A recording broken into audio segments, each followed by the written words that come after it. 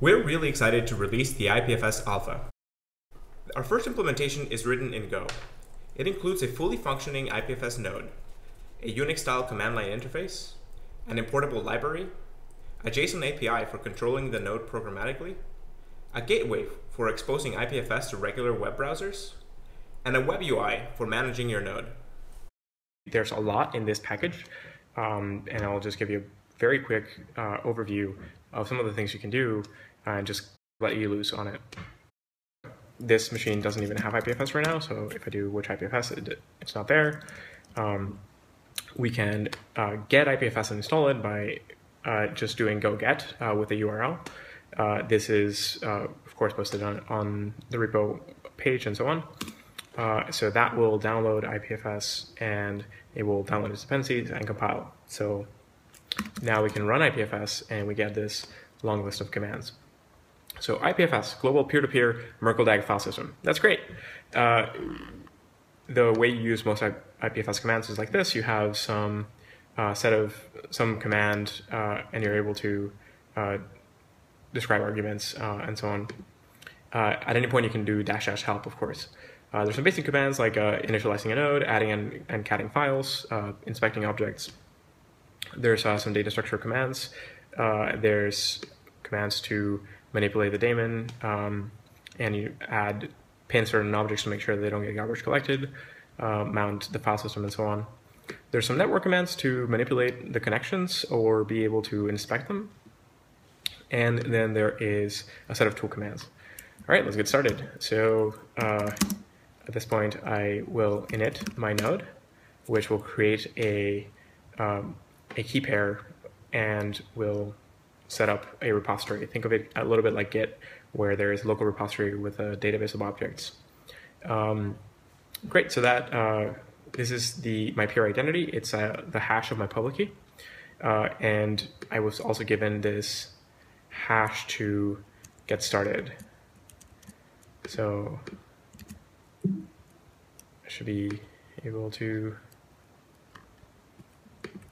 copy this and paste it. So hello and welcome to Ipfs. And it just gives you some rough introduction, and it shows you a few files that can help you get started. So if we were to look at the same file, but instead of README, we look at quick start, we'll see a whole bunch of commands that we can try. So we'll go through a few of these. So don't worry about that. You can do this on your own. All right, so what can I do with Ipfs? In this, I have created this demo directory locally, which has a picture of a cat, a directory called test, and a picture of a tree. So we can, inspect some of these and just check them out. This is just standard file system stuff. So great, I can hash P2P web. All right, let's put this cat on the peer-to-peer web. I can do Ipfs add -r dot, which will add the entire local directory. Of course, can add specific files, and as I do that, you see that it's added the local directory and every file inside of it as well, and it's added this test directory inside. And you see, by the way, that these two files, test/bar and test/baz/b, have the same hash, which means that they actually are the same file. So if we diff them, yep, sure enough, we see that they are in fact the same file. All right, so these files are now added to Ipfs, which means that we can, ls this hash, and so check it out. And so this is sort of the equivalent of this ls here, where it shows us the file name over here and the size and the hash. So we can take an object and Ipfs cat it, and we can pipe that into cat2.jpg. And so now we have like cat and cat2, which we pulled out of Ipfs, and we can inspect that and check it out. And great, so we can see that it's the same picture. In fact, let's just open both of them. More of them, the better. Awesome. So there's a whole bunch of stuff you can do inspecting the objects and so on, but perhaps the cooler stuff is when we go online. So let's initialize our daemon, and this has started an API, HTTP server and a gateway to HTTP, and has begun connecting to the network. So let's inspect that. We can do IPFS ID, which shows us our local ID and our public key. And this is kind of a command that you can run on other nodes. And this gives us our addresses. So here we have 4 local addresses. We're listening in localhost. We are listening on our internal local address here. We're listening on IP address, and so on. And we actually have a double NAT going on here. And so we'll see how NAT traversal works. We have like some versions of the protocols. Cool.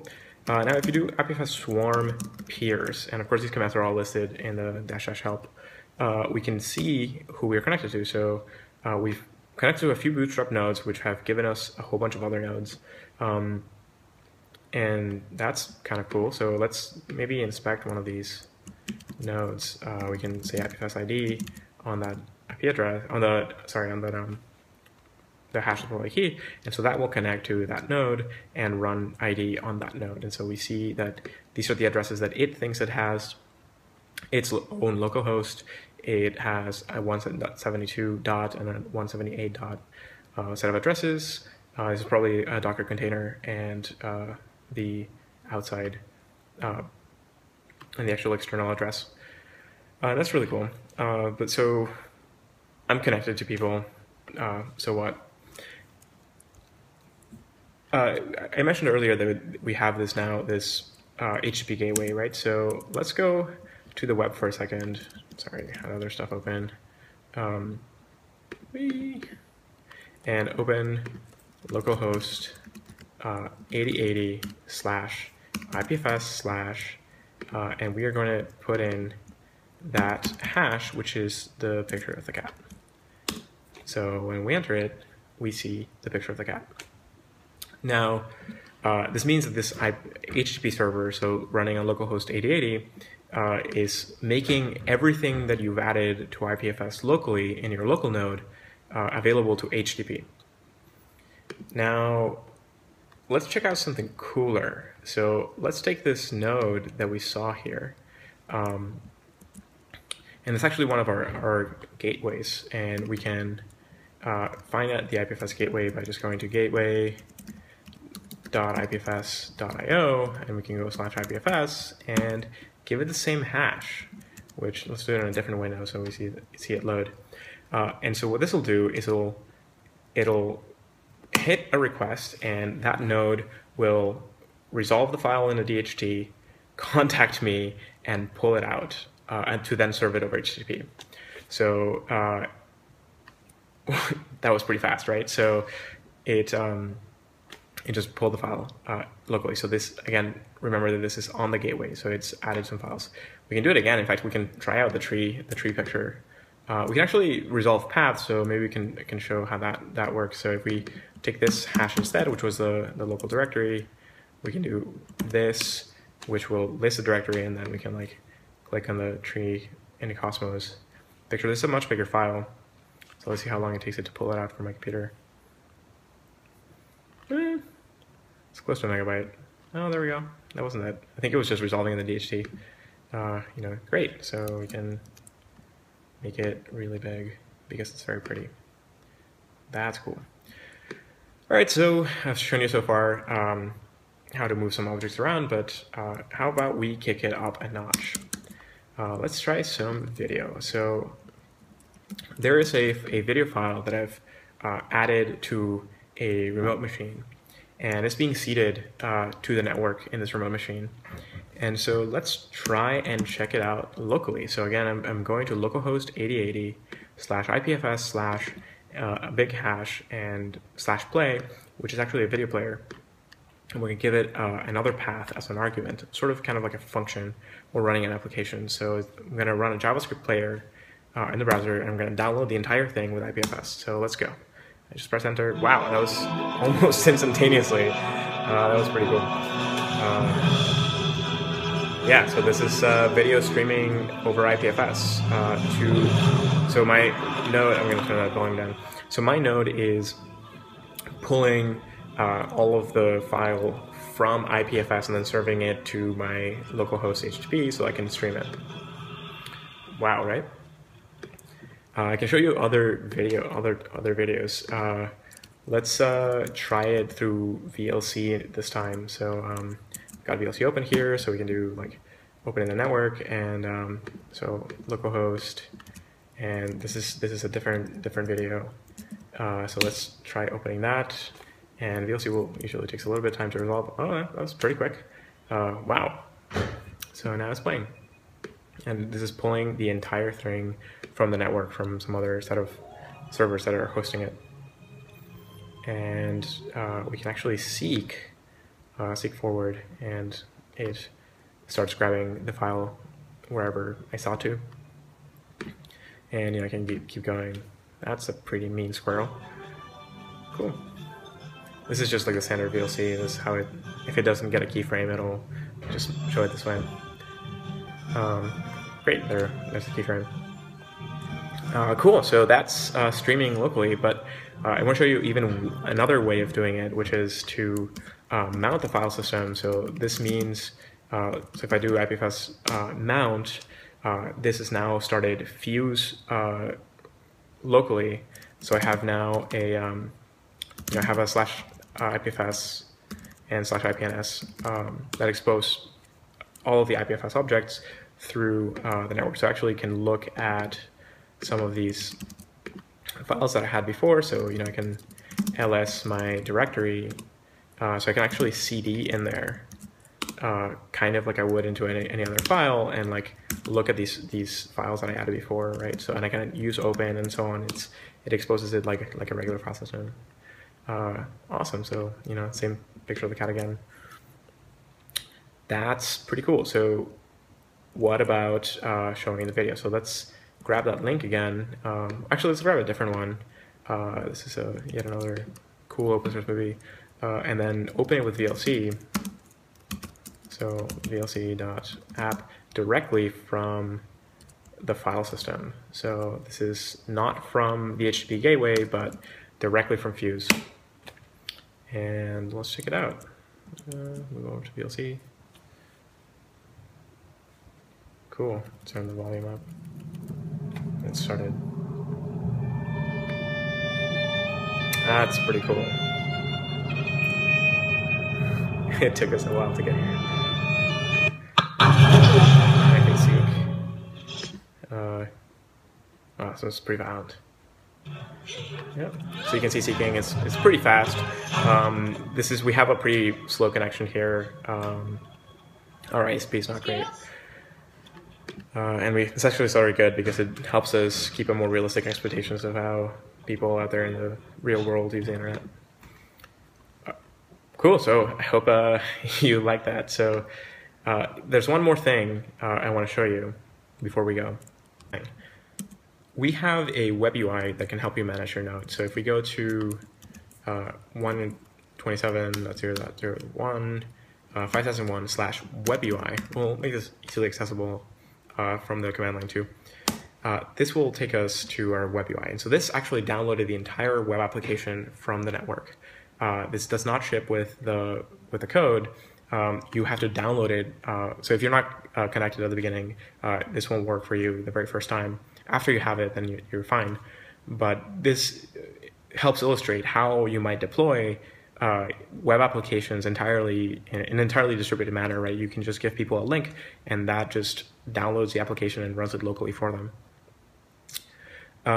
Great, so this is a regular standard front-end JavaScript as you normally would find in the web. And it's all working with IPFS links. So all of the code that it's using, all of the assets, all of the images and so on are delivered with IPFS. So they're all local here. Or if they haven't been fetched, it's because I haven't touched them yet. So it might be just fetching only what it needs at this point. So this shows me my local node. It shows me the PRID. It shows me the versions of the protocols. It shows me my public key and my network addresses.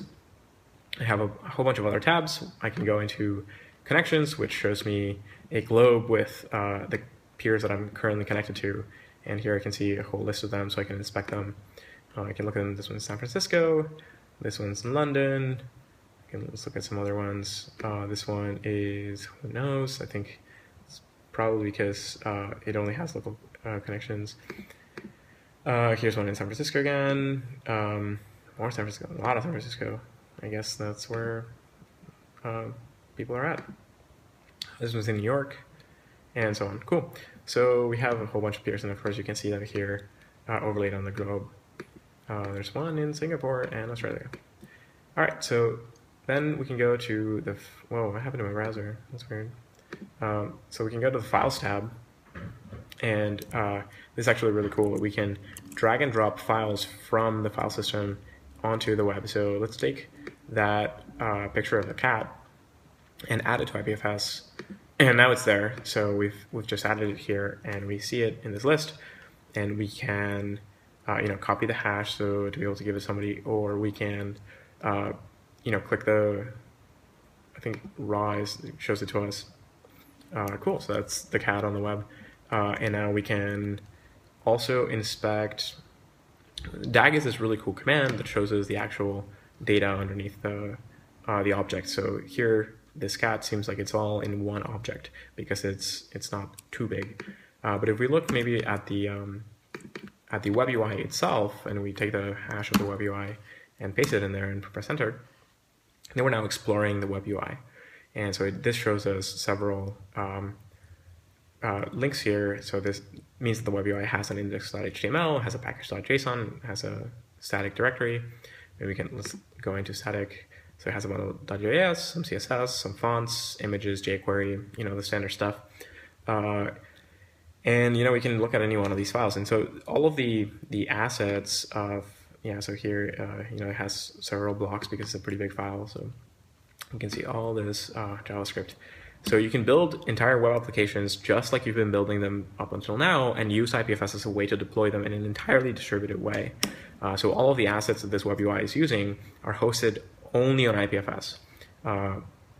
Later on, we'll build a tool that will only load web applications that only have that are only loading assets from IPFS itself, because it lets you know that the entire application will continue to function when you're disconnected from the regular network. Cool. So there's a whole bunch of other things here that we can explore. We can look at files. We can see files you have pinned. We can see all of the objects that you have locally. We can look at, we also DAG Explorer. We can look at our config, which means like we're actually going to remove that private key from here. We'll put it in its own file.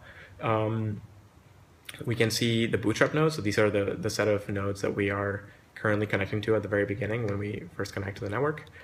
We can see some other options, and we can see logs. So this is an event log that shows you kind of what's going on in the internal node. This is mostly for debugging, but if you're interested in developing part stuff, you can take a look. So it's tailing the log, so it's like there's a lot of stuff going on, so you don't want to stay on this page too long. All right, so that's the IPFS web UI. Hope you like it. Please let us know if you have any questions and so on. Definitely file issues, and let us know what you would like to see on it. Cool.